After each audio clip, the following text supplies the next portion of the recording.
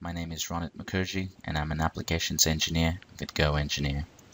In today's quick tip video, I'm going to introduce another method of adding fillets to your design by using the FilletXpert tool.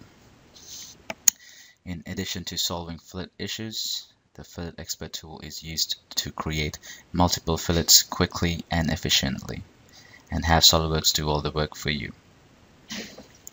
The FilletXpert tool is also used to change and remove the fillets from a design. It can also be used to choose alternative corners where the fillets intersect. Let's see how this all works. Here we have a part model.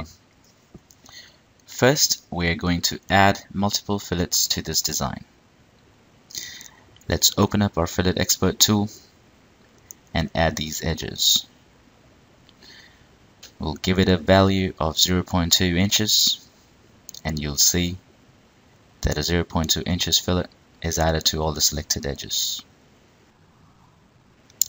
Let's switch to the Change tab and remove one of our existing fillets. The user also has the option to resize these fillets if necessary. But in this case, we're just going to remove the selected fillet. Let's switch to the Corner tab. This is the last tab in our FilletXpert tool. The corner faces generated by the fillets can be modified using this tool. When there are more than two fillets that intersect at a corner, we can use this tool and select an alternative corner.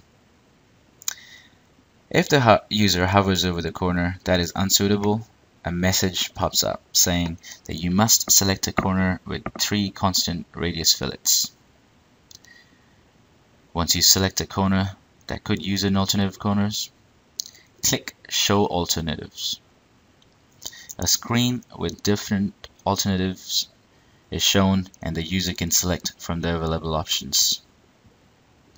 The user can also copy the same corner alternative to similar corners.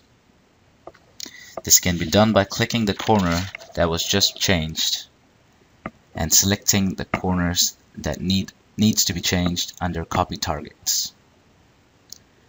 Click Copy To and say yes to that. So with using the FilletXpert tool, we were able to add multiple fillets, change or remove the existing fillets, and apply corner alternatives to our fillets. Well, I hope you enjoyed this video. Thanks for watching.